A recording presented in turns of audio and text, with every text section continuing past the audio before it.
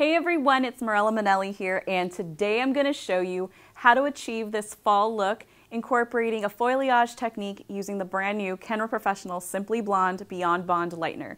So stay tuned and check it out.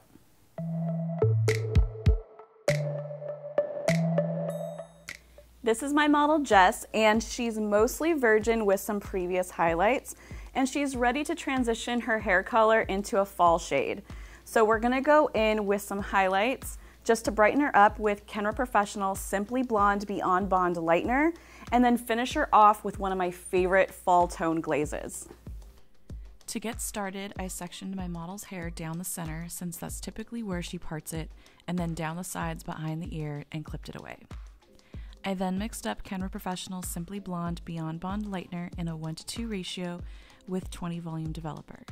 My model is super apprehensive about using bleach on her hair, but I assured her that this lightener is perfect to get her a brighter finish without compromising her hair because of its dual bond complex. I then started in the back by taking a diagonal section from her right ear down to the left corner of her hairline. I used a rather heavy highlight focusing on the interior of the section by not weaving the exterior of my section. Using a large color brush, I applied the lightener to the mids, making sure to saturate them fully, and then taking a small dry brush, I continued to feather up the product, and this will give me a seamless blend and give the illusion of a balayage finish. You can see I'm feathering up my product a little higher on the exterior and a little deeper in the interior. My hand is also stroking lightly to create that soft diffused dark into bright saturated mids and ends. How you apply your product is exactly the end result you will get. So for this technique, we are using saturation for brightness and light application for a blend. For the next section, I used the middle of the foil as my starting point and then brought the section all the way up to the back of the left ear, and then continue to weave in the same fashion as the previous section, really focusing on the interior and leaving out the hair around the hairline.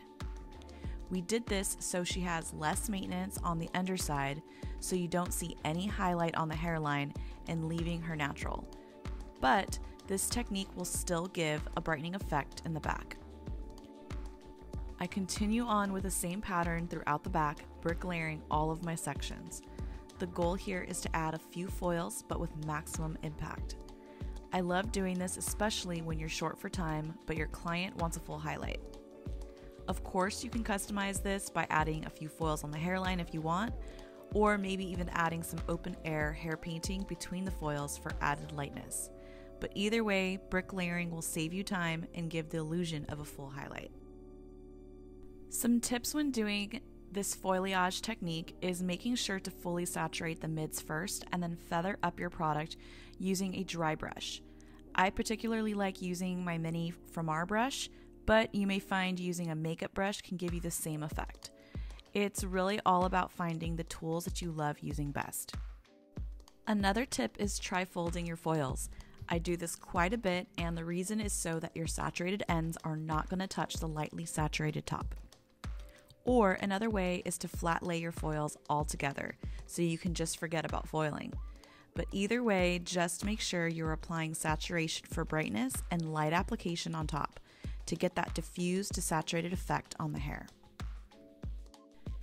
Since my model was a little nervous about using bleach or harsh chemicals on her hair, this lightener is a perfect solution, especially since we're trying to lift over previously lightened hair. Simply Blonde Beyond Bond Lightener has an amazing viscosity and it is super easy to apply, especially when we're painting or doing foilayage. What's also great is that it has both inner and outer cuticle bonding with dual bond complex. This unique complex works to repair and strengthen the inner cuticle while also mending the outer cuticle. This basically is going to protect the hair during the lightening process. Overall, we will get a better color deposit after lightening when we do her glaze, and better color longevity, leaving her hair smooth and manageable. Once I got to the top, I made sure to finish with the same diffused heavy highlight, but I took my sections horizontally and with 1/2 inch subsections. I complete the top with 3 foils, but you can customize this according to your client's needs. You can see most of my blending I do is slightly higher on the exterior of the foils and a little deeper on the interior. For my very last foil, my model's hair is pretty long, so this is a perfect example of extending your foil if you need to.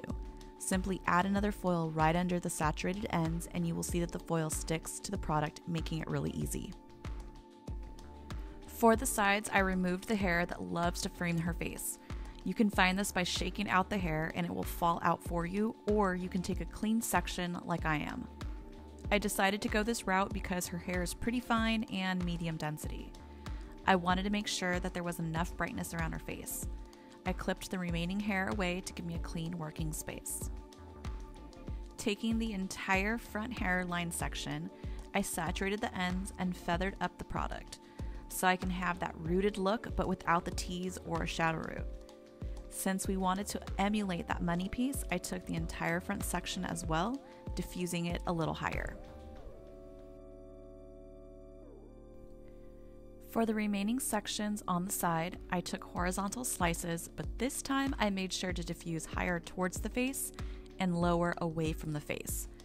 This gives the illusion of balayage with brighter pieces around the face and depth on the interior. Overall, the slices give a pop of brightness, but the application gives a rooted look. I continued with slices using 1.5-inch subsections until I got to the curvature of the head. You can see I only added 3 foils. Once I got to the top, I used diagonal back 1-inch subsections and continued with slices, really focusing on diffusing towards the top. Since my model wears her hair in the center, I made sure to diffuse the product more towards the top center and a little bit lower on the bottom, giving that hair painting illusion. A little tip is to remember that you need depth in order to see your highlights, so sometimes less is more, especially with foilayage or hair painting. It's been about 45 minutes and we got Jess's hair to a nice level 7. And if you're ever questioning what level you lifted your client's hair to, you can always pull out the underlying pigment chart in your Kenra color book and just line it up. So that's how I was able to determine how light I got Jess's hair. So you can see that she is a level 7 because we have those really gold orange tones in here, which basically tells me that I need to tone at a level 7. And since we're going for a fall vibe here, I'm gonna go in with 7BC and a few ribbons of 6C for added pop of copper. I wanted to show you what this foilayage technique looks like without a shadow root. I would recommend this toning method if you want the maximum brightness towards the top or for a simple process.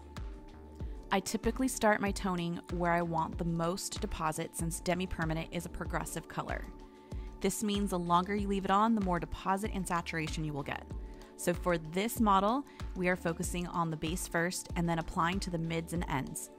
Make sure to fully saturate your product for an even deposit.